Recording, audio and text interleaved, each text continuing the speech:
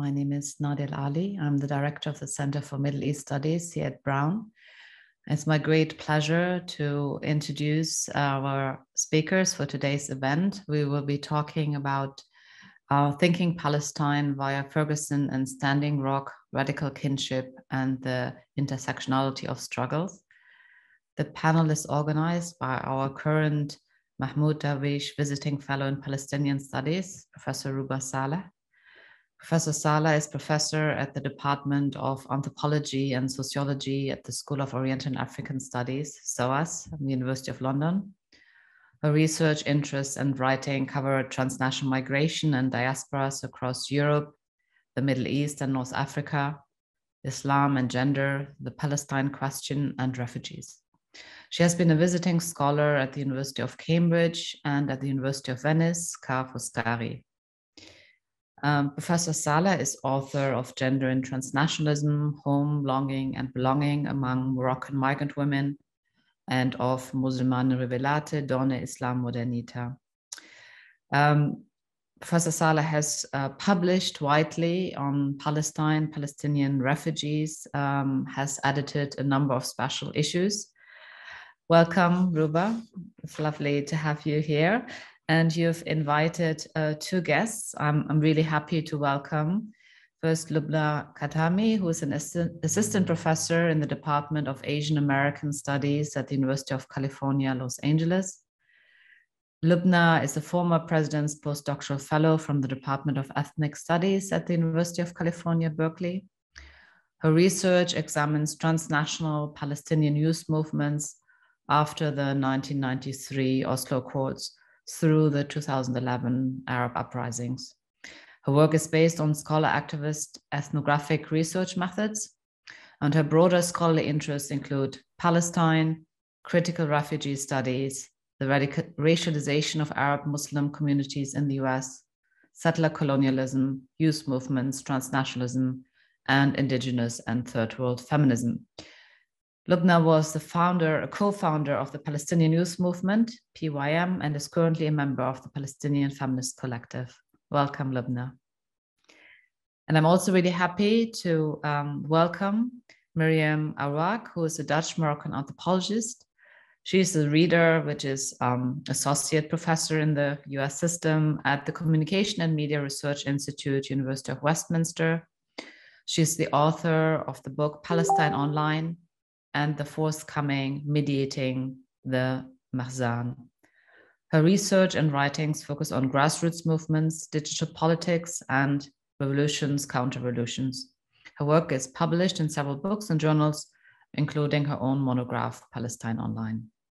And since 2011, she follows and writes about the complex revolutionary dynamics in the Arab world, with special interest in the impact of the internet. Welcome, everyone. So I'm going to hand over to Professor Ruba Saleh for the conversation, and I'll join you back later. So we have time for Q&A. So I'd like you all who participate on the webinar to please put in your comments or your questions in the Q&A function, and we should have half an hour towards the end for discussion. Thank you. Over to you, Ruba. Thank you very much, Nadia, and thank you, Barbara, for helping organizing this event, which we were very much looking forward to have, and in particular, Miriam and Lubna for accepting this invitation. And I have to say that more than guests, both Lubna and Miriam have been highly inspirational for me in different times and through their different sort of intergenerational journeys as scholars and activists who I look very much upon when thinking about my own work. So I'm very honored and happy that they have accepted to participate into this panel. I would just like to spend a few minutes by going to the very framing of this event, which of course is titled Thinking Palestine via Ferguson and Standing Rock. And it particularly features as the subtitle the notion of intersectionality, intersectional struggles, and radical kinship. So I would like to just have a few minutes to introduce our audience to the topic and to what we are looking to do here. So basically, what does it mean to think of Palestine via Standing Rock and Ferguson? First of all, I think it is a form of acknowledgement and a way of thanking for the offerings of the struggles and communities at Standing Rock and the Black Lives Movement, amongst others, and the wish to make visible the particular kinds of generative intersectional practices of solidarity that have contributed to our way of rethinking Palestine over the last few years. There is, of course, a context in which our reckoning with what it means to think about Palestine today within this context is happening. There is a context in which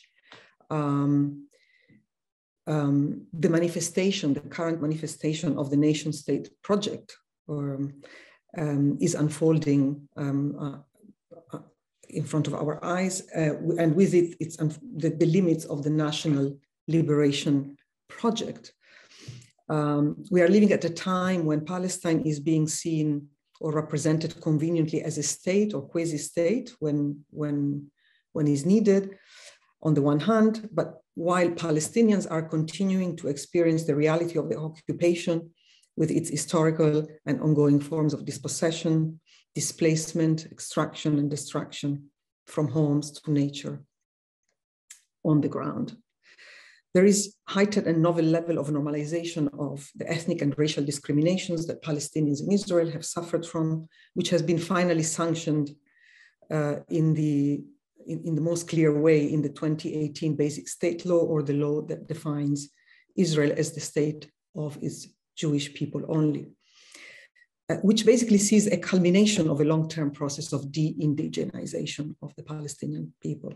So this is the context where, first of all, we are urged to rethink Palestine through Standing Rock and Ferguson. But similarly, there is also a sense in which Palestine is being reconfigured beyond its national horizons and has become central in global struggles for justice around the world.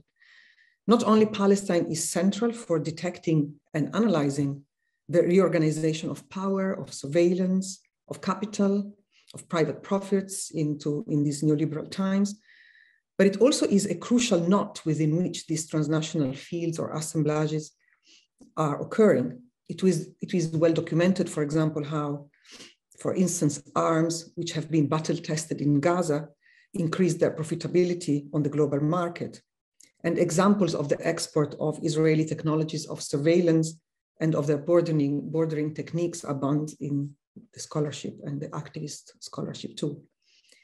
There is, however, a third point of view that needs to be brought to the forum here, which is that Palestine features today as a potent signifier within global sites of struggles against settler colonial extraction, dispossession, and racial injustice.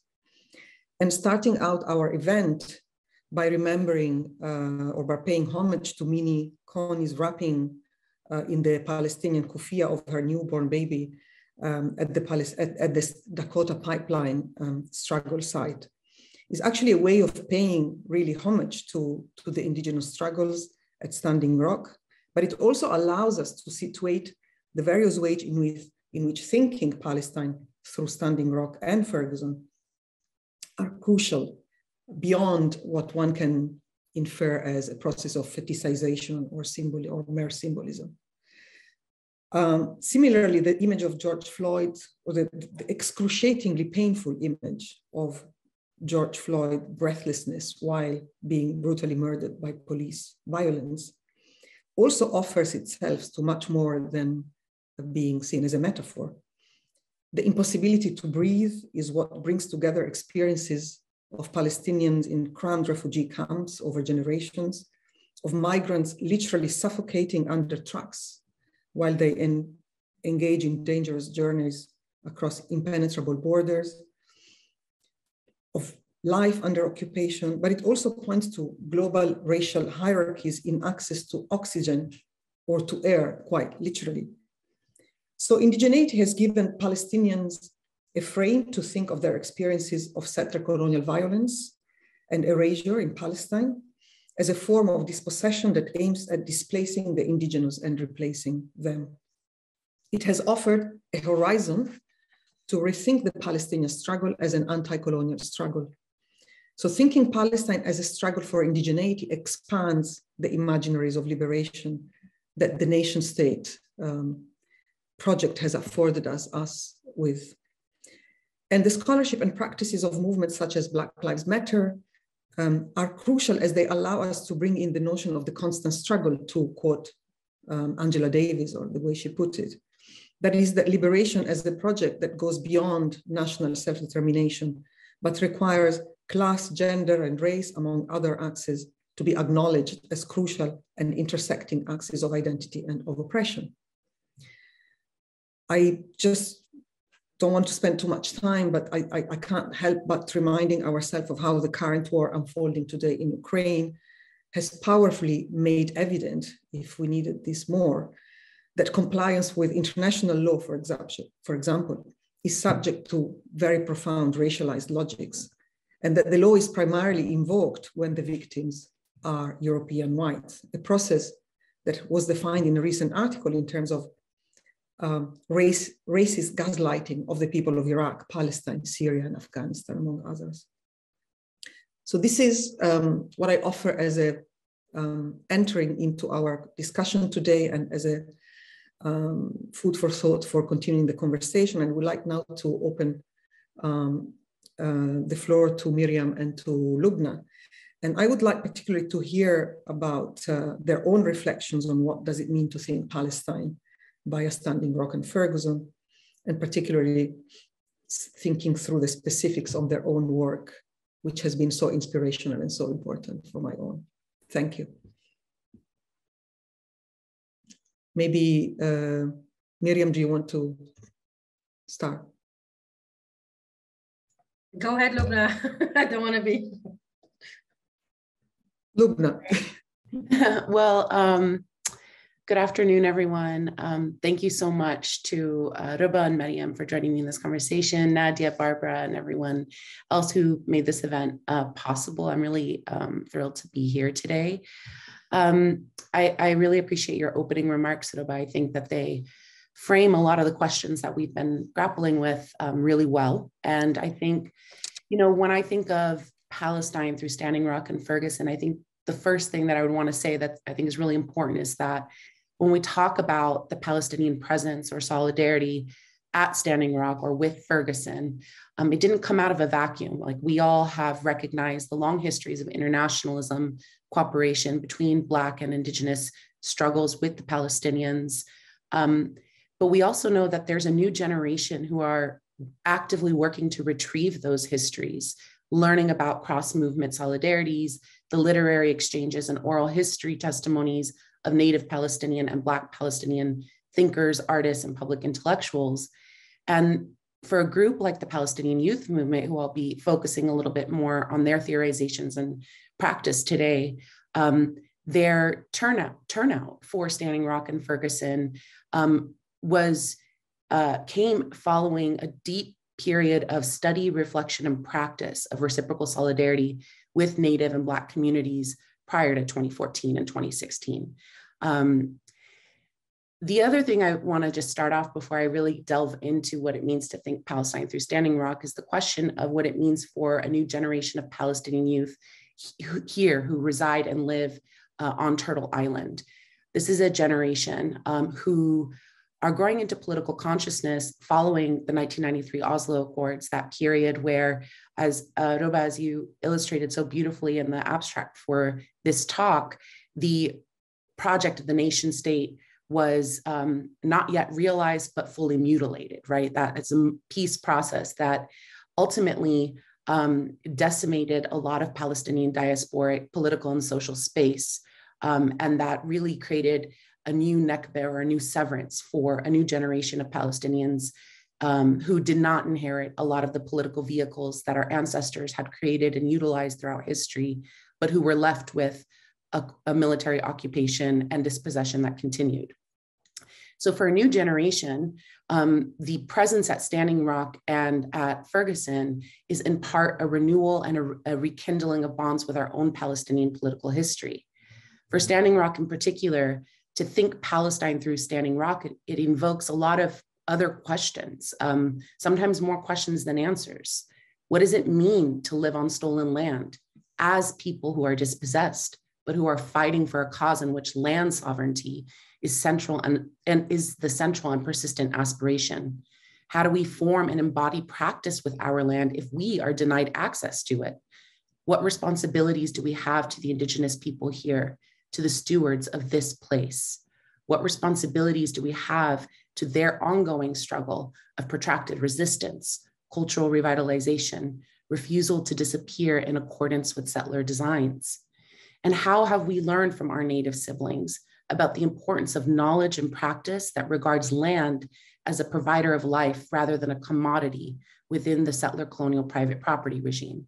This is a profoundly anti-capitalist ethos, as many of our Indigenous siblings, including those at Standing Rock, have taught us. How might this Indigenous theorizations and practices with land open up new possibilities for us as Palestinians living in exile to participate in Palestine as a global decolonial struggle as well? There are other things that Standing Rock presents for us. It rekindles our understanding of samud. In Palestinian social and cultural traditions, we value the practice of samud, the embodied practice of refusal, of vigilance, of the steadfast will to stay in place, to withstand torture of interrogation practices, to maintain clarity of that for which we fight when material violence we experience rains down heavily. How does the Palestinian diaspora formulate practices of samud in the context of dispossession? Well, members of the Palestinian Youth Movement delegation to Standing Rock learned in action, not just in theory, what it means to practice samud, an embodiment of both the richness of Palestinian radical tradition and that of the Ocheti resistance and all of Indigenous people. Defending the sacred. What does it mean to defend the sacred? How does sacred space mobilize the emotional and spiritual worlds that are at the heart of political struggle? The Palestinian Youth Movement has been deeply involved in struggles across Turtle Island for the defense of sacred space, including the defense of Shell Mound on the Ohlone lands of the Bay Area. But what the 2021 uprisings reaffirmed for us as Palestinians is that Jerusalem, or the defense of sacred space, is still a huge component of mobilizing the emotional and spiritual worlds of Indigenous people. We continue to fight for the repatriation of our martyrs. We continue to fight against the building of the Holocaust Memorial Museum that's being built atop of one of the largest and oldest Palestinian cemeteries in Jerusalem. We continue to fight for dignity for the dead and for their and against the enduring violence that this causes for their living loved ones who are prohibited from being able to worship and pray for them in sacred space. Standing Rock also teaches us about the renewal of struggle. What does it mean to be involved in a renewal of struggle as a new generation? I remember when our Palestinian Youth Movement delegation arrived in Standing Rock, they were introduced to some of the elders there who told them, they were some of their comrades said, these are the Palestinians. And the elders looked at them and said, welcome home, you have been gone too long. This is a space that invites Palestinians as guests, rather than reminding us of our lasting impermanence, our otherness, or treating us as the subjects of suspicion in the broader war on terror context. These elders shared with the Palestinian youth stories about the United Nations Declaration on the Rights of Indigenous Peoples construction and how Palestinians alongside American Indian communities came together to formulate the language for that declaration. And Ferguson, there are also so many lessons that Palestinians have taken from Ferguson. Ferguson has reminded us or forced us to reckon with the question, what are the debts that we as Palestinians living in Turtle Island owe to Black America? How do we understand the conditions of possibility for the formation of this nation based on racial chattel slavery and genocide? A recognition of the extraction of labor, of the constancy of denial of access to rights-bearing citizenship, and therefore entrance into what it means to be human. But also the lessons we have learned from the Black radical tradition and collective survival in protracted struggle, in patience and tenacity, a reckoning that the ways in which we suffer as Palestinians are linked to the racialized technologies of captivity that have been facilitated through anti-Blackness, but also that the privileges we hold, the ability to ascend towards right-bearing citizenship and its ties to whiteness, are also hinged on a structure that denies access to Black communities and others.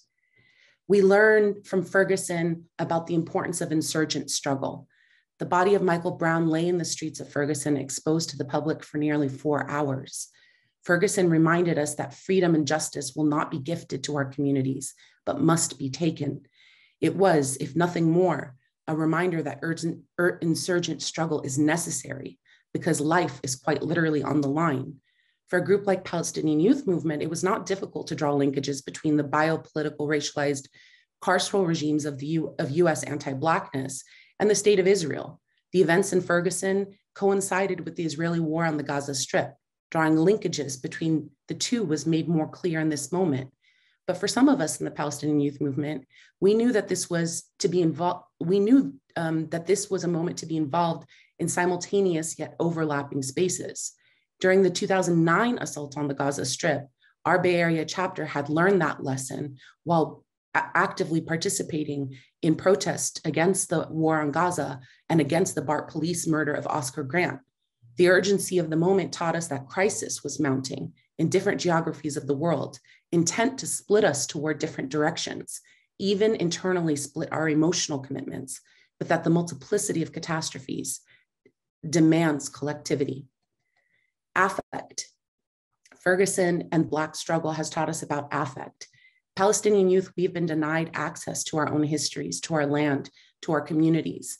So oftentimes we learned about the radical works of Bell Hooks and Audre Lorde and Angela Davis before we even knew about the Palestinian thinkers and political movers and shakers of the past. We learned about the social wellness programs of the Black Panther Party, seeing how politics of care have translated into radical Black movements at Ferguson and beyond, and the discipline and responsibility to the people that accompanies organized militancy has assisted the Palestinian Youth Movement establish an affective ethos, a core value of care that centers the work around not just surviving, but thriving. The formation of PYM's service to the people paradigms, the opening of a refugee support center in San Diego, the offering of emergency services to refugees from across the Asian and African continent in Greece, the mutual aid fundraisers we organized for refugees in the camp of Lebanon, and for the communities here during the pandemic, the creation of best practices to keep our protest and movement spaces free of violence, harm, and injury. These are things that have been inspired by the Black revolutionary tradition and the service to the people programs which it offered, but it also opened the margins for us to study how and why these same mutual aid and care and affective program have always been part of the Palestinian revolutionary tradition as well. I'll stop there for now. Thank you, Lubna, for these fantastic reflections and really deep accounts of also of the work, of the precious work of the Palestinian youth movement over the last few years. I just don't want to take too much time and move on to give the floor to Miriam. Yeah, thank you so much for the invitation, Ruba, and for doing all of this in this very tough, busy term time. And as the British colleagues know, we are at the moment going through another 2 weeks of national strikes, the UCU, Union of Higher Education.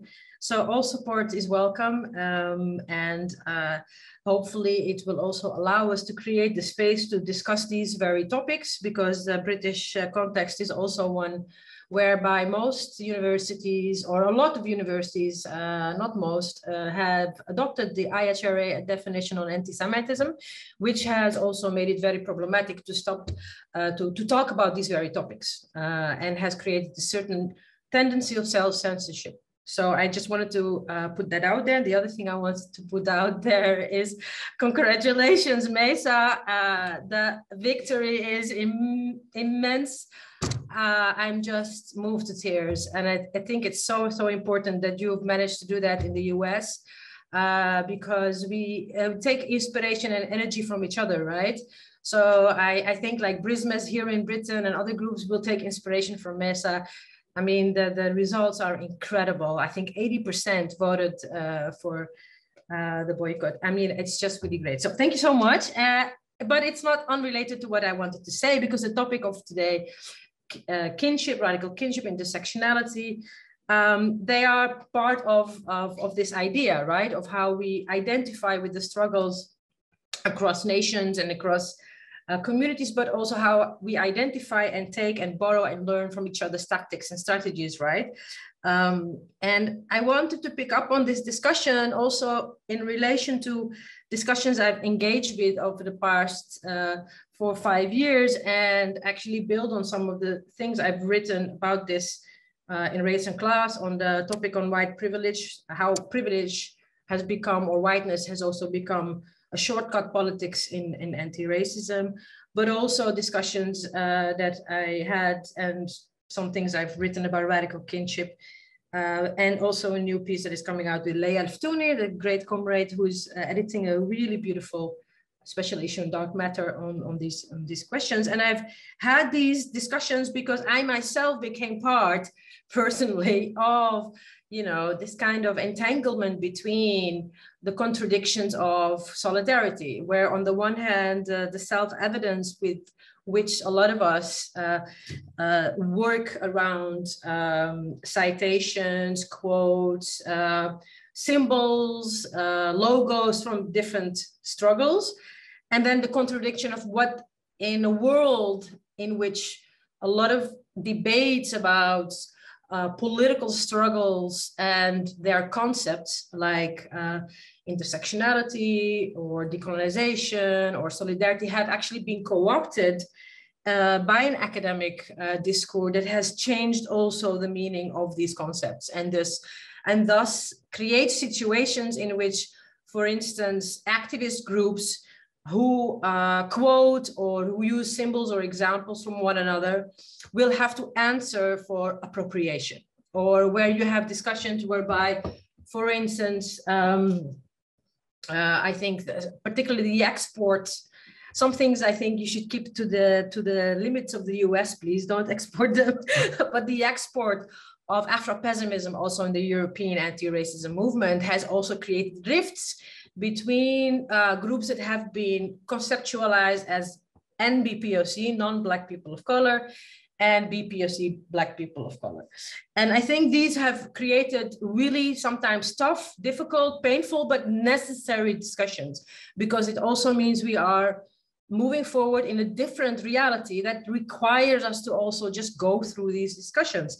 Of course, the conditions of going through these discussions is that you can agree to disagree, and that they are comradely discussions. So I've been doing that, and I'm still building on that, and I'm thinking of how to relate all of these debates whilst doing politics, right? So not as divorced from doing politics. I think this is really important. I mean, we can analyze and publish and have nice peer-reviewed articles, but the question also is, how do we do this while we are engaging in the movement as well? So I incorporate a framework of the struggle against racism and oppression that I found best described by Ato Sekyu Utu as left universalism. So, of course, the idea of justice and equality and universal principles that many have discussed, and the writings of that already mentioned, Ruba already mentioned, Angela Davis, about the relation between Palestine and Black lives, of course, is very much about his universalism, but specifically his notion of left universalism, in order to distinguish that from this European notion of universalism that is allied also to civilization. But it is a left universalism that is grounded in the conception of humanity, but a humanity that wants to, not only can or is able to, but wants to transcend the privatized individual seeking freedom. So there's a difference between is able to and want to, right? And many are able to, but don't want to, right? So this is kind of like the liberal position. So it's about how to think together about how we can both discover and recover some of these progressive principles, because as Ruba and Lubna already explained so well, these are part and parcel of these principles have been produced through practices in the past. They are part of our history. They are part of the history of internationalism, of feminism from the global south, of all these experiences in the past have produced these principles. So we are recovering those that have been invisibilized, but in the process discovering new ones. So for me, this is an ambiguous discussion, because I'm now having this discussion in an academic space. So I'm saying all of this, which is really easy to say, but I'm saying this in an academic seminar, right? So it's an ambiguous, I think, intention. And I feel this is important to put it out there, because in the writings I'm experimenting with on radical kinship, I frame the risks of engaging with these questions only in academic spaces as resulting from the problem of what I call academic cannibalism. There is a process, a dynamic, that when concepts are inhabited in academic spaces, they actually lose some of their meanings. They become something else. It's like the academic cannibalism factory. It takes all kinds of progressive concepts, it eats them, it digests them, and it spits out something else. It sounds the same, but it's something very different. So what happens when certain concepts then slip into, for instance, dogma, where the idea of critical concepts from intersectionality that have to do with creative citation of women of color, what happens when that then becomes a dogma of appropriation? You know, like, and that means you can't appropriate someone else's struggle or work because they are not part of your particular ethnic or whatever history. So you see that how in campus spaces, in academic spaces, the critical necessary interventions of, for instance, Black feminism or other feminism become something else. And at which point also do necessary tactics, but at which point do necessary tactics start to overtake strategy? So the tactic of acknowledging difference, the tactic of acknowledging our vulnerabilities, when does it actually begin to overtake the strategy of unity? Because it's a mathematical question, right? Like, we have to be united because we will otherwise never win. That's just mathematics, right? So when do some tactics overtake strategies? So this is more than a theoretical question for me, because the ideologies of capitalism, they can adapt to anything, and they can survive and adapt to anything. And so that's why in our universities, notions like inclusion, identity, diversity, they have become really part of the prize tenets of what we can call the marketplace of ideas. So a political affinity, in my view, is actually one that is blessed with what I call, I don't know if this makes any sense, you should give me feedback, but I try to converse across languages, but I call it baraka in the Moroccan culture, but also in other, I think, Arab cultures, the idea of the endowment of baraka. So I call it the baraka of radical kinship is what gives us the strength to not fall into these traps, but also to win. And this baraka of radical kinship, so this baraka is what I condition radical kinship with, because I don't want radical kinship just to be an empty term that we can throw around like we do decolonization and intersectionality. It is conditioned by this baraka that I identify as universalism and internationalism. Those are the viewpoints, the horizons that are part of what define this radical kinship. And so the legacies of these viewpoints, there are so many of them. I mean, just the abstract of this panel has given you lots of beautiful examples. But the intergenerational condition of our movement are actually, or let's say the absence of the intergenerational characteristics of our movement are often not sufficient to transcend our own contemporariness, to transcend our own temporal idea of the present and tap into those legacies in a healthy way. And I mean this, for instance, by the way we condition sometimes our movement, actually, it doesn't give the space to have elderly people as part and parcel of the movement beyond just the advisor that you sometimes go to. No, but the elderly as part of the movement that we are constructing. So there's a certain age frame in our contemporary movements, right? So I think that this radical kinship and the baraka of it, that is intergenerational through an internationalist and universalist way, is a way to find a solution. So I'm trying to also be productive here. Like, how do we get out of the conditionalities of our movements that create these tensions and problems and invisibilities? Well, I think this is one of the solutions. And I think everyday life provides us with plenty of examples, right? I mean, just look at our language. Across different languages, we will have connotations that allude to a variety of intimations and kinships, such as al-akh or al-ukht, rafiq or rafiqa. We have khay or khuya, depending where you are in the region. We have beautiful expressions like sister from another mister, brother from another mother, or in Britain, femme. So there's already in our everyday life this kinship that is so much more broader than we think of, besides the point that, of course, this has been theorized and analyzed by plenty of anthropologists, as Ruba probably also knows. Like, kinship studies has really been part of the history of anthropological theory, right? But one thing that the historical anthropological theorization of kinship has given us is the understanding that individuals and members of groups in any given society, this is a universal phenomenon, can experience different degrees of relationship. This is a fact. So it is, in other words, a choice. We all have a choice to extend our kinship, to encompass a radical kinship.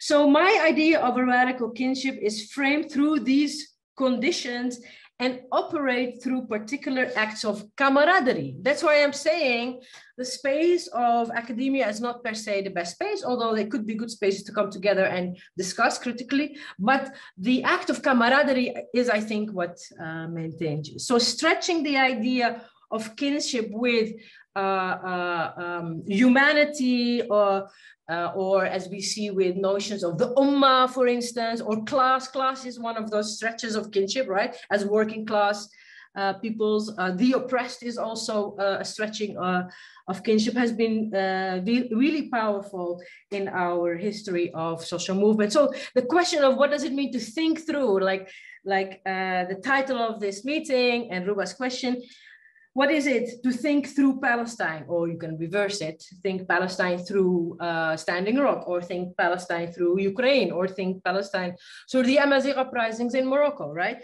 Well, this means, in my opinion, it means thinking through kinship as a form of activist affinity. That's what it means. When you let go of the idea of affinity and kinship, as also Ruba said, as being confined in a nationalist frame, or that means for me, on a sort of discursive level, thinking Palestine through something else. So this is related, again, as I said, to the political horizons. And I wanted to end this example, or this attempt to promote the idea of radical kinship to sharing with you when the first time I heard it. So the first time I heard about such a notion was in the summer of 2015 in Palestine. And I sat in Ramallah, in this case. I was almost dumbfounded. I was there, my friend and comrade Omar Jabari Salmanka organized the conference, brilliant conference. And I was sat there and I was listening to a paper by someone. I was feeling a mix of serendipity and listening with joy and, as I said, astonishment to African-American professor of literature, Greg Thomas. He narrated a story about the exhibit George Jackson in The Son of Palestine. The African-American revolutionary Black Panther writer and poet George Jackson, was killed in 1971 in San Quentin prison by prison guards. So he explained that then a magical mistake happened. A magical mistake happened about the authorship of a particular poem. And he explained the authorship was born from the radical kinship between Palestinian and Black American prisoners' experiences.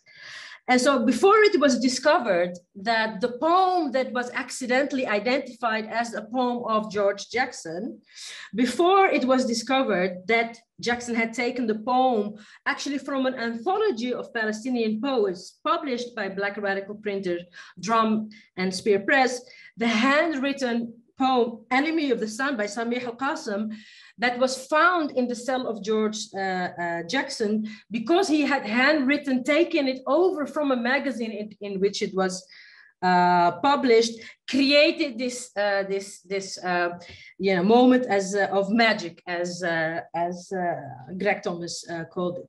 The confusion over the source of the poems continues until today, actually.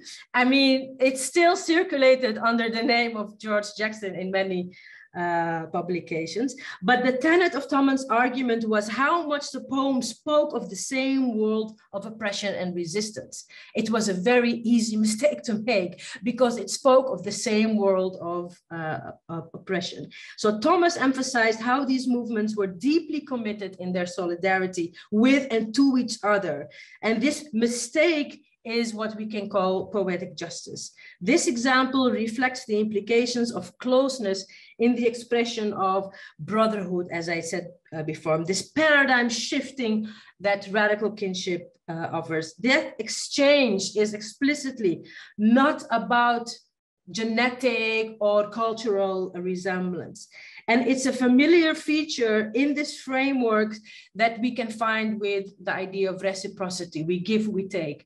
And not as a condition. We only give if we take. We only take if we give. This reciprocity was almost a coincidence. So I love this example of this kind of magic mistake, also because it is a kinship that is not in terms of material valuations and not about calculations. It is a relationality that is joined through benevolence from those whose acts we derive our energy from. And that energy is what we need to source those very political horizons. Imagine we were living in a world where people of Palestinian descent would have said, you are culturally appropriating Palestinian history and it does not belong to the Black Panther Party. No, the political horizon of that time was like, we are honored that you had made this mistake. It is an honor for us that you thought our poem was yours. So I wanted to end there as the example where, for me, radical kinship became a thing to try to achieve. Thank you, Miriam. This is wonderful. And again, there is so much that we need to grapple with and so many insights and so many intertwined histories and flow of ideas that starting from, as you both mentioned, the internationalism of the 50s and 60s onwards. I would like just to go back to the question, sort of the framing a little bit and see whether we can focus a little bit or linger over the possibility that we also borrow from Indigenous and Black scholarship, that intertwining or bringing a race lens into Palestinian studies, what does it bring with itself, and whether it is a possibility that opens up novel ways of understanding the Palestinian question. And here I'd like to, first of all, go back to the question of sort of the very by now sort of maybe too much cannibalized, to use Miriam's notion, idea of decoloniality, which I still think needs to be reappropriated, if anything, by activists and maybe decoupled from its too often capitalistic branding that a lot of our institutions work through, and think about sort of the ways in which another type of borrowing, the borrowing of scholars of colonial scholars like Yano, who have thought of decoloniality in terms of special articulation of power that has been constitutive of modernity since at least the 16th century Atlantic trade, and in which framework the temporal differentiation between colonial and post-colonial conditions is very much problematized.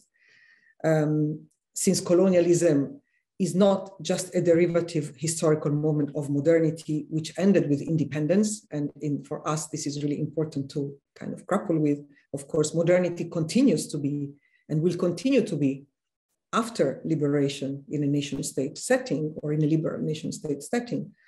It continued to be about the production of colonial differences. In other words, modernity unfolded as a planetary racial capitalist system, creating the epistemic and structural conditions for the exploitation and control of Black, brown bodies and of their land, of their resources, and of their labor. And I think that this is another way in which I think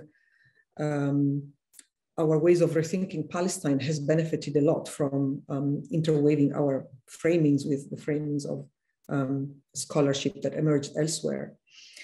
And in the context, I think, of Palestine, I think it's becoming very interesting to see how there is a burgeoning body of work that has featured or has foregrounded race, or that has shown how racial hierarchies among Jews and Arabs were foundational to the formation, for example, of 20th century social hierarchies in Israel-Palestine.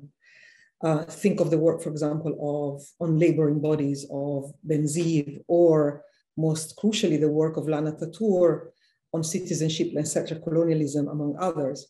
And here I would like to just spend a couple of minutes focusing on this relationship between citizenship and settler colonialism as it has unfolded in the context of Palestine.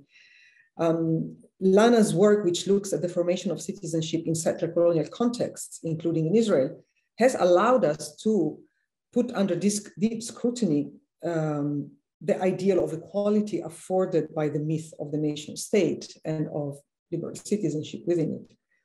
As Lana herself has argued, by referring to the logic of profit and dispossession and at Standing Rock and other settler colonial contexts, and I quote her, "While overlapping at times, domination and exclusion are not the same. Exclusion is one form of domination, and inclusion does not necessarily mean the end of domination."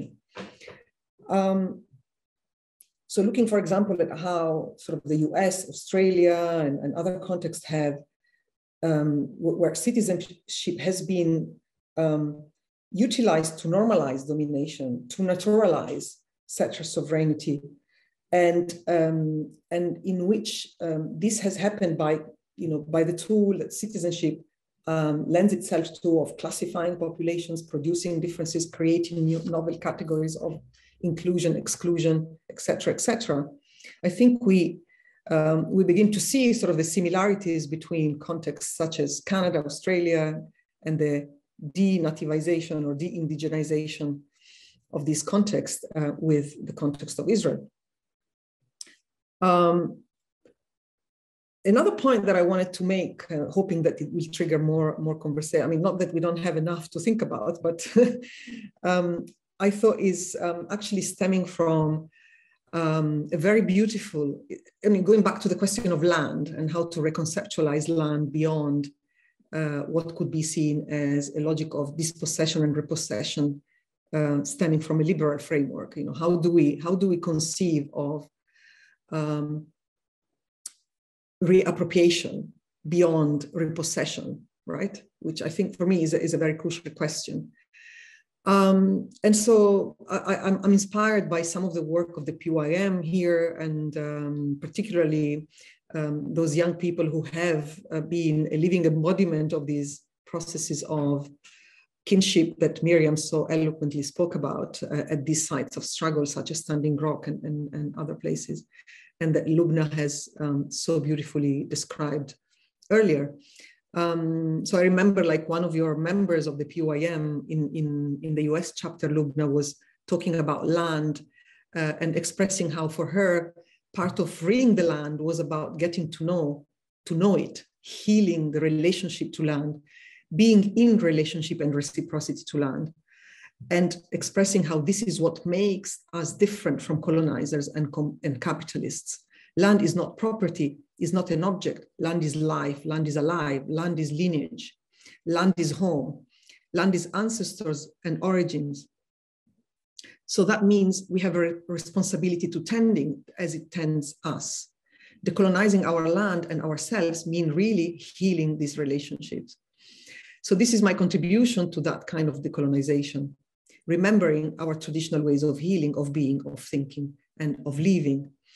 And I remember reading this long quote from one of the activists and feeling how much there is in this in terms of really making visible the legacies of these different types of mobilizations stemming from and across such a colonial contexts and strategies of resistance, which I think have really fertilized our way of thinking about land. Not that we needed, like, I think indigeneity was there and is there in the legacies of our elderly, and but I think that it needed to be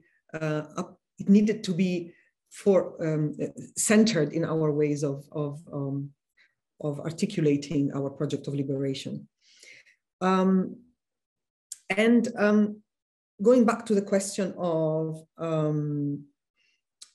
one other point I wanted to make is the point that I think is really crucial here, again, going back to the issue of visibility and what I call in an article I co-authored with Lynn Welshman and Elena Zambelli, the intersectional space of appearance. And I wanted to interject both Lubna and Miriam's issues around kinship and visibility and reciprocity by really reiterating the importance of visibility of the politics of presence across these sites of struggle. I think we are witnessing a novel transnational praxis and modalities of resistance, which is really premised on a physical and visual presence of Palestine, which is premised on thick and sustained numbers of travels across sites of struggle, standing rock, refugee camps, as Lubna very eloquently described, border zones, Mexico and US borders, participation, whether physical or not, to the Arab Springs 10 years ago. And these are practices that sustained, and they were sustained through relationship of friendship, of trust among activists. Again, going back to the issue that Miriam was raising. And I want to emphasize this because I think that in the context in which we are increasingly surveilled and detected, the issue of friendship, of love, even of care, of caring for one another becomes even more crucial. The question of trust, the question of who you trust in activism and across these sites of struggle, and the amount of relationships of trust and friendship that were created, I think, across these different places is incredible. I think that this is one line that also allows us to again stress the importance of appearance, of appearing to one another. As we know, sort of one of the central, at least in Western liberal thought, idea of political agency arises from Hannah Arendt's notion of the space of appearance, which is a space where one is a space of speech and action, whereby diverse and plural people appear to one another in order to create the space of politics.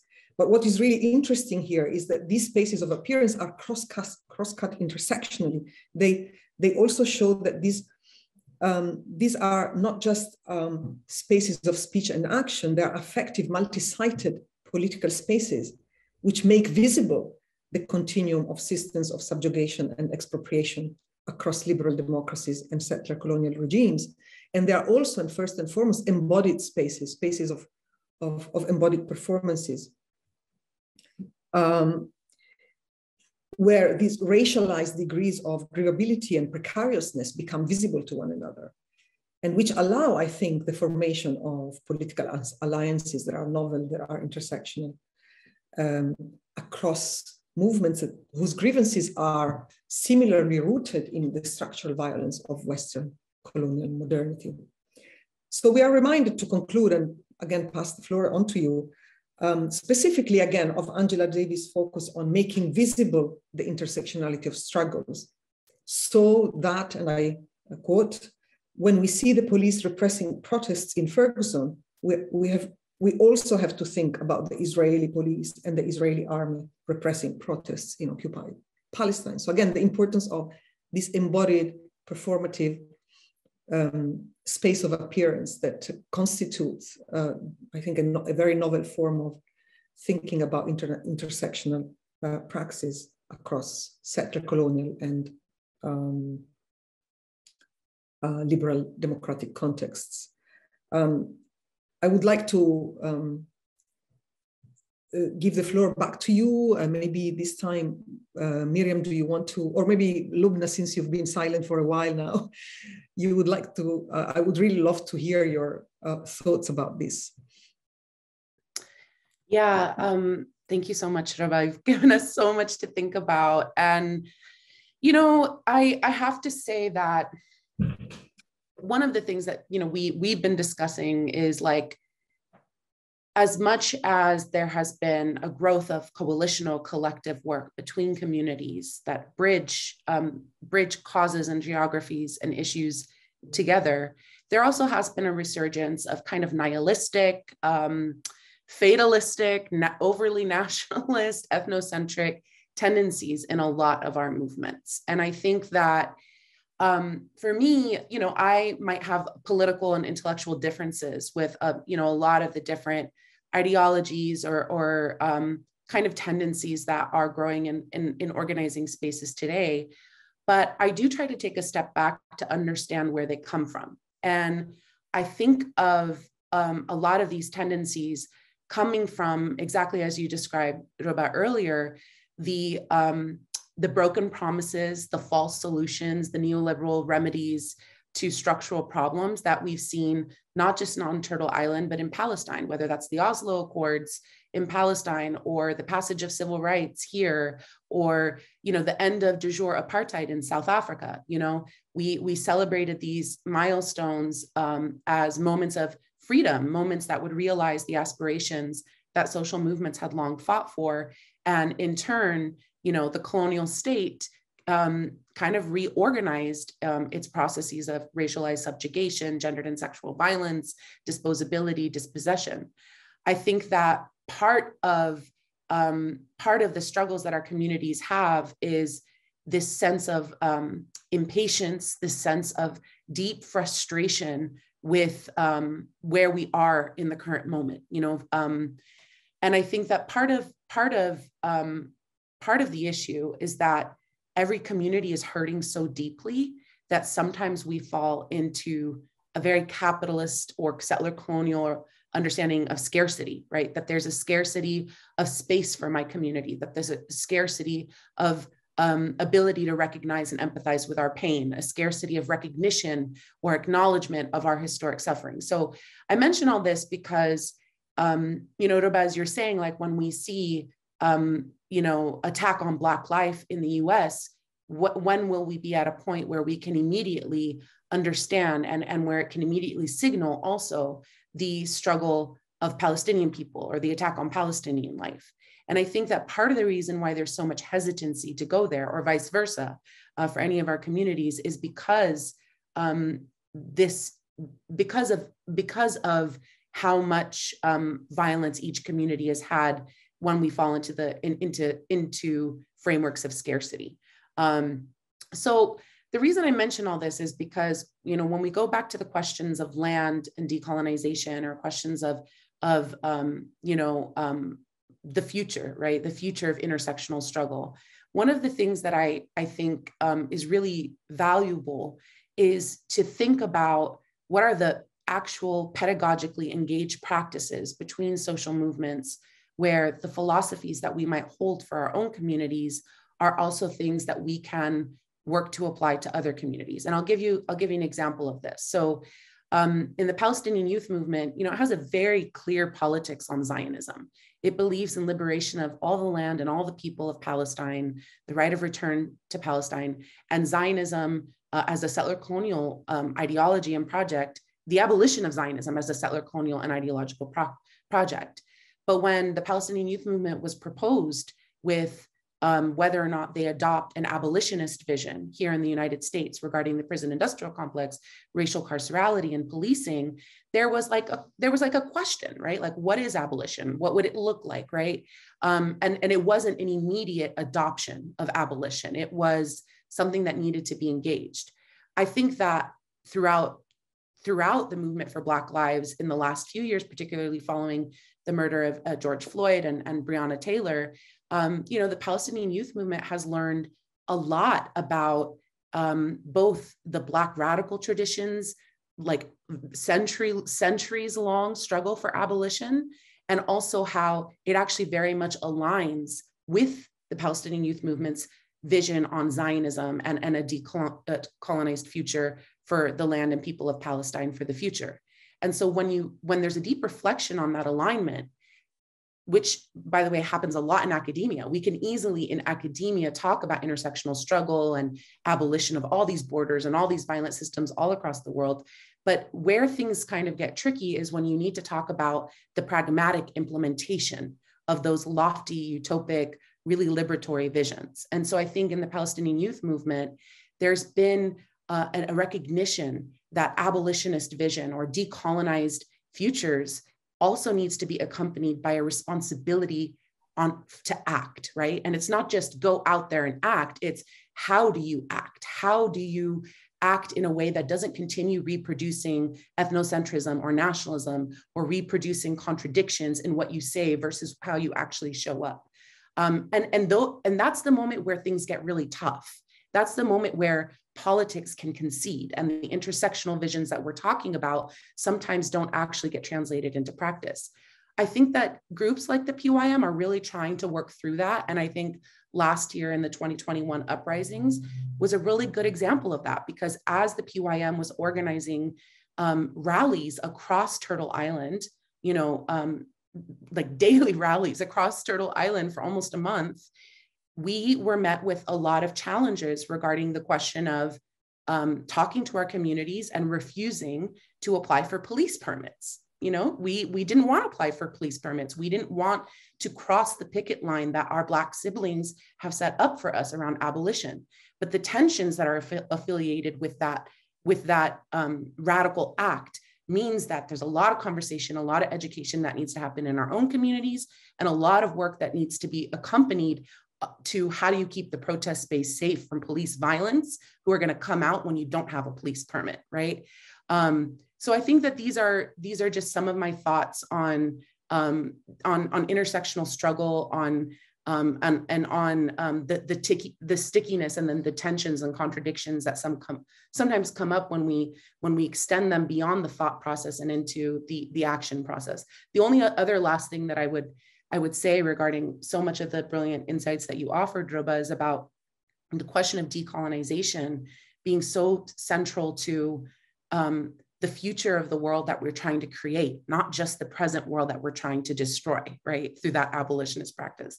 That's also what abolitionist thinkers and movement practitioners have taught us all throughout time. And maybe it's taken a long time for people to understand it. Maybe people still don't completely understand it, but it's about producing the vision and the practice of the world that we want to live in. And I really appreciate the Palestinian feminist collective space that I'm in, because I think that practice is being engaged there more than any other organizing space I've ever been in. Brilliant, thank you so much, Lubna. Over to Miriam. Okay, unmute.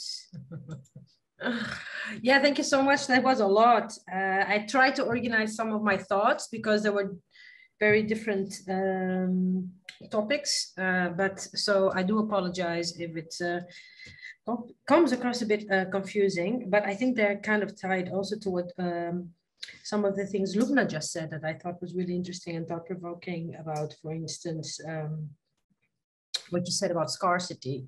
I think this is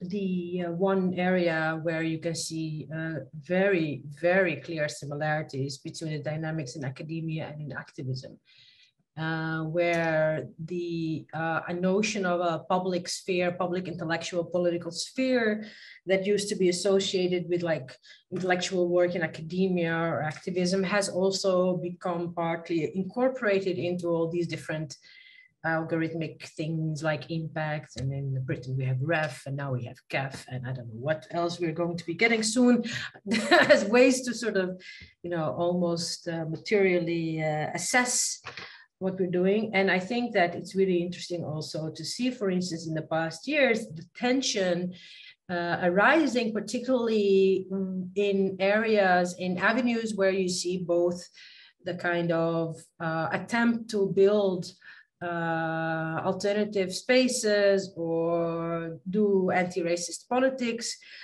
and the ambition, or let's say the necessity, because often it's necessity, to apply for funding. So when you see both things coming together, that's when you see the notion of scarcity becoming a kind of political tool through which divide and rule can be operated very easily. And this has been, of course, done and dusted and perfected in the 70s and 80s, because that relates to what you said also, Lubna, about some of these discussions and tensions also have to do with projections almost of a sense of defeat, of moments of loss, of where movements have been betrayed or lost, like whether it's Oslo or towards the end of the 70s and in early 80s, the social movement in the US, which then moved into academic spaces, right? That's my whole point about like why, when privilege, white privilege or white supremacy is not anymore just a discussion for activists, but a whole discipline has been built on that, on whiteness studies, etc.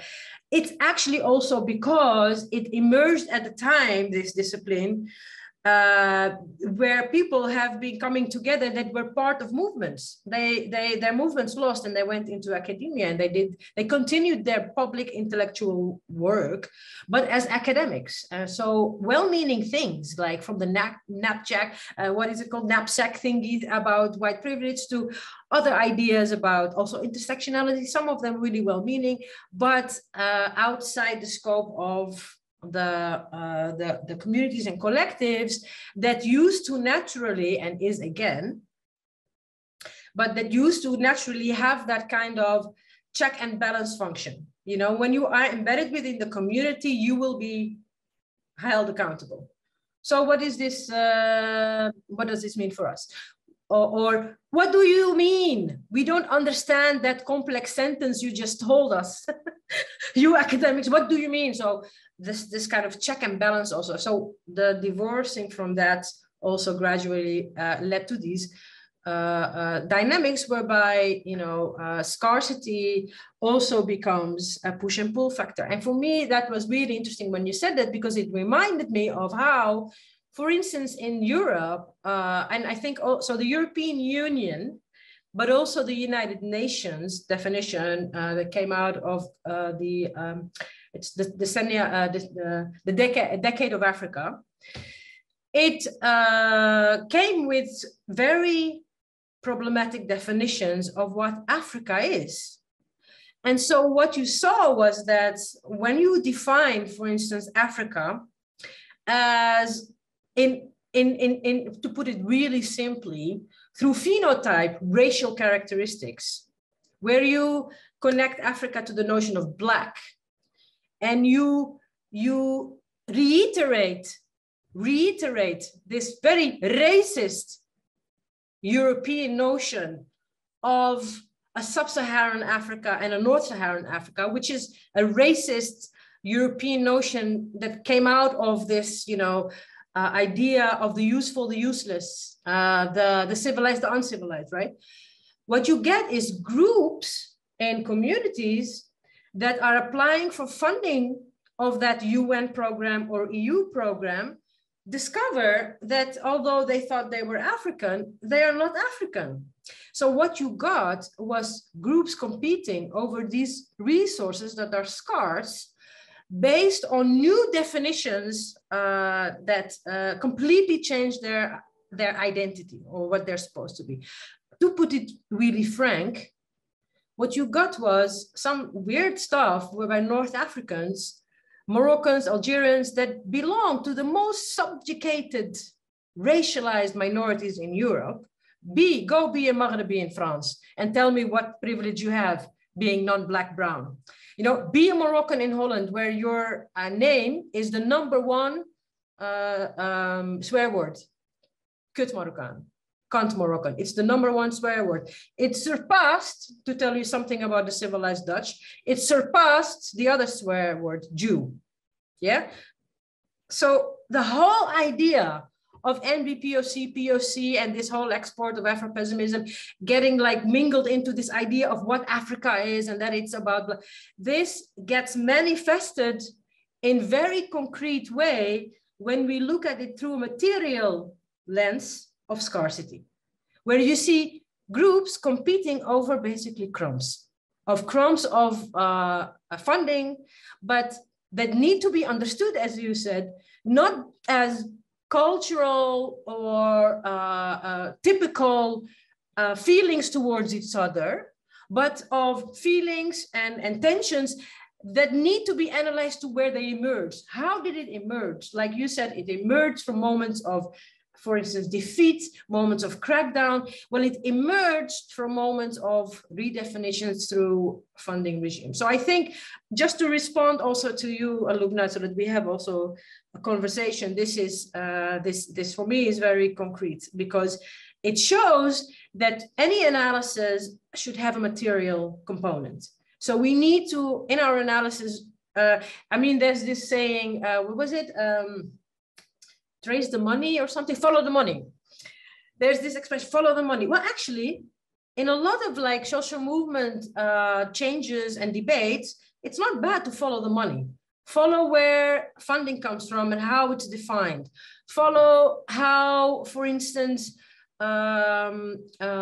status and promotions are defined in universities.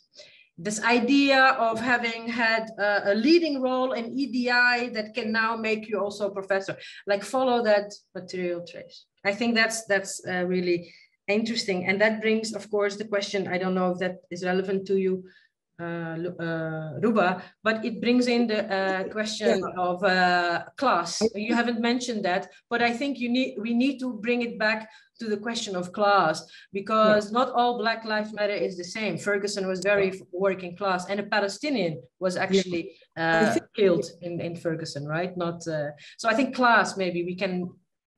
Yeah, no, I think, I mean, I would like just to bring a concluding remark before we move on to the, you know, we give an opportunity to the audience to ask questions, etc. Because I think the last kind of theme that I wanted to bring to the table was precisely to shift a bit the focus from North America and bring it to Europe. And you, Miriam, offered this on really interesting, in a very interesting way, because again, following the route of the Palestinian youth movement with whom we have interacted at great length in the past, it was very clear how, for example, from within the context of diasporic subjectivities of Palestinians living, for example, in France, they were inscribed, these young Palestinians inscribed in the post-colonial racialized figure of the Boer, which is the term defining second and third generation Arabs and the children and grandchildren of the former colonies. So it's very difficult. I mean, this is yet another type of intersectional or transnational type of solidarity and affiliation and identification that is very much shaping the political subjectivities of the younger generations in Europe. But what is really interesting is that a lot of these, differently from what we might assume, a lot of these young people are born and raised in very working class neighborhoods, the banlieues, and they face the same type of discrimination, exact same type as black and brown bodies in contemporary post-colonial France. And who were defining like the idea of being an Arab until at least the Arab Spring erupted, in terms of, or the being a young Arab in France as an impossibility. as a space of frustration and despair. And again, going back to the issue of appearance, it was the spectacle of the young Arab women and men during the Arab Springs that propelled a novel sense of, or a novel possibility of existing for these young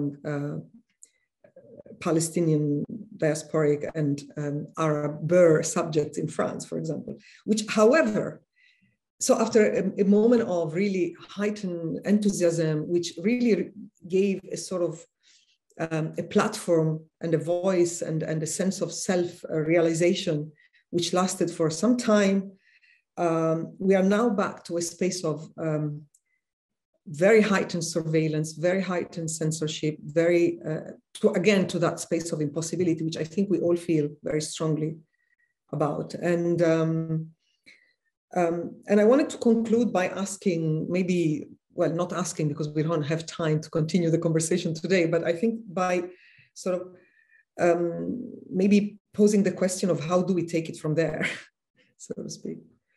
And yeah, Nadia, back to you. Yeah, well, thanks so much. Yeah, clearly so much to discuss, and but I'm conscious that we have now several questions from the audience, so I would like to give at least a few people a chance. So the first question, I'm going to read out two questions, and then maybe any of you can just respond briefly to one of the two questions. So the first one is by Marina Sanes, who's thanking you and saying, in many indigenous communities throughout Turtle Island, kinship is also directly tied to family clans and clan responsibilities. In my family, this was lost through detribalization, but this tradition continues in other ways, especially when children are born or during certain harvests.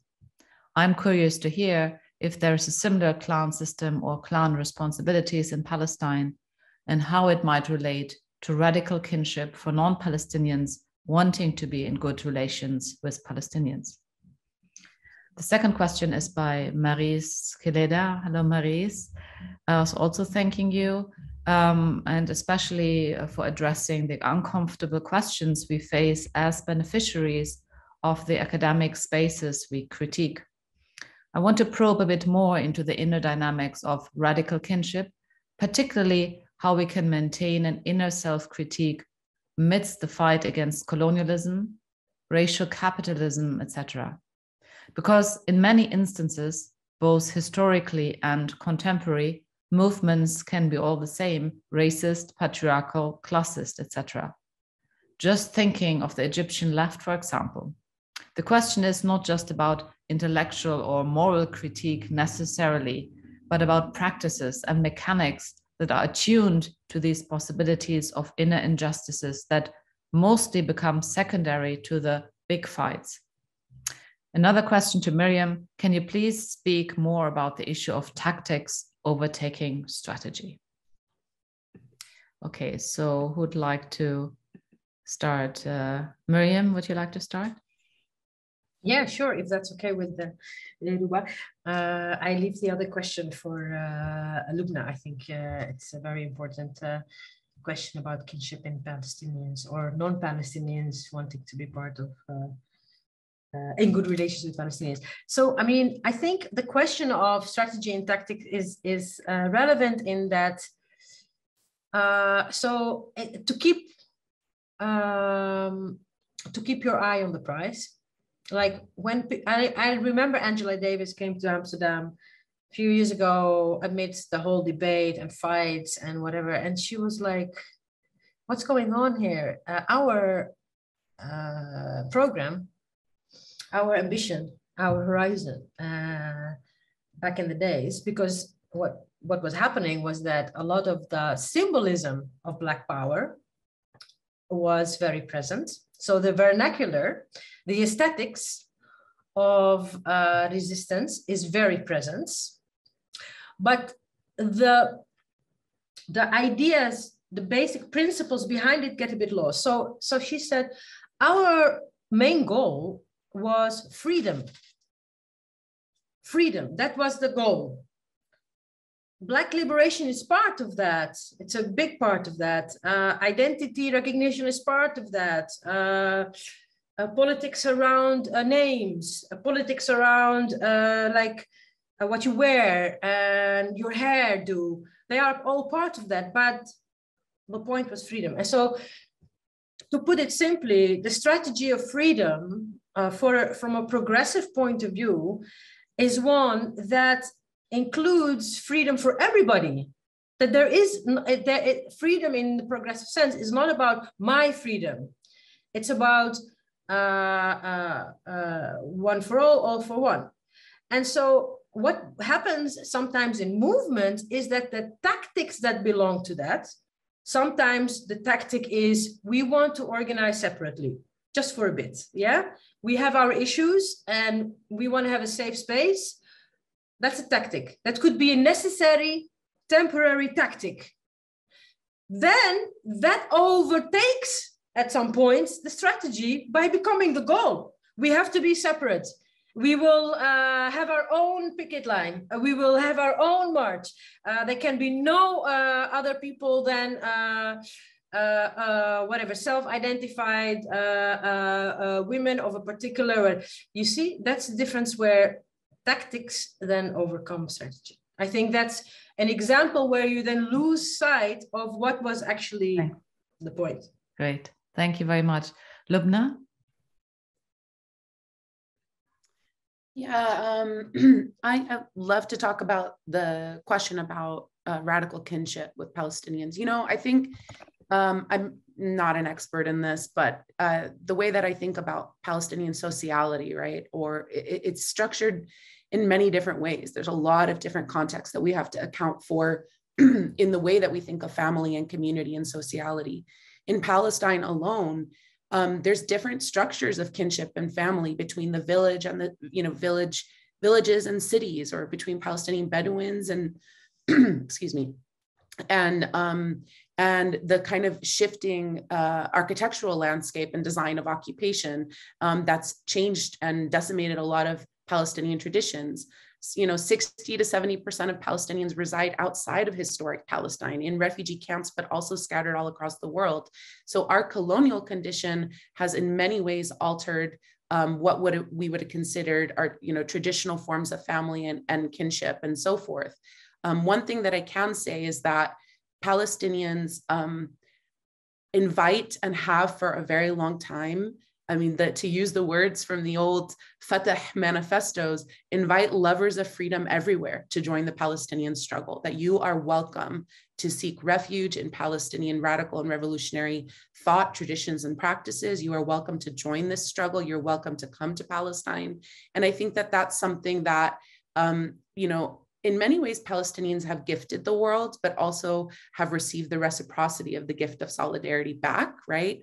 And it's also come with a number of challenges for Palestinians, which we should probably schedule another panel to talk about, the challenges of that solidarity. But the one thing that I can say for folks who are trying to be in a relationship with Palestinians and with Palestine is that we want you to know that we are also working on our internal worlds as we are fighting this anti-colonial struggle, right? We are trying so hard to rekindle bonds of family who have been dispersed from one another, to fight mounting crisis of new dispossessions and new catastrophes, to bring Palestinians together who are scattered in different places. We're still struggling with a gatekeeper political authority that's put its hands with you know, with Zionist settler colonialism. And so we have so many internal things that we're dealing with to sort of maintain our survival as a people and the survival of our political struggle. And sometimes that means that we just have to be open about that with our co-strugglers because of the patience that sometimes we need from them and because of the support for us to create the organizing and social space as Palestinians that is necessary in light of all of the ruptures to our social and political fabric that we've experienced over the last several decades. Thank you. Thank you very much. I think we have time for one more question. I'm going to, well, this is actually two questions by Ashjan Ajur. Thank you, Lubna, for your inspiring contribution. Your point on perceiving the Palestinian struggle as a global decolonial struggle in terms of knowledge and practice brings to our mind the discourse of the Palestinian freedom fighters who emphasized that the Palestinian struggle is linked to the struggle of what they called the revolutionaries of the world. Do you think this idea of revolutionaries of the world and thinking Palestine from a global lens would extend the pioneering conceptions of both Frantz Fanon and Edward Said of nationalism and its international universal dimension? And then secondly, given that the Palestinian political cause is in its core a universal human struggle, how this understanding of global dimension and the intersection of international struggle provide us with a framework of revolutionary humanism, which is implicit in both Fanon and Said's writings? That's a beautiful question. Thank you, Ashjan. I will start off by saying that I think one of the areas that I think is underexplored in both our academic work on Palestine and our organizing work on Palestine is that there's always a default assumption that third world national liberation movements were in alliance with one another through these internationalist coalitions and organizing. And that they had exchanges with one another about what, an expression of their demands or an expression of their strategies. But what I found in kind of looking back to the formation of the Palestinian national liberation movement is that the Palestinian national movement was only ever made possible from deep study, reflection, and lessons drawn from other anti-colonial struggles of the world, whether that be Vietnam, Cuba, Algeria, especially, and so forth. And so what that means from the very get-go is that the nationalism of what was the anti-colonial nationalism that was produced as Palestinians was never actually really nationalist. It was first internationalist before it was ever nationalist.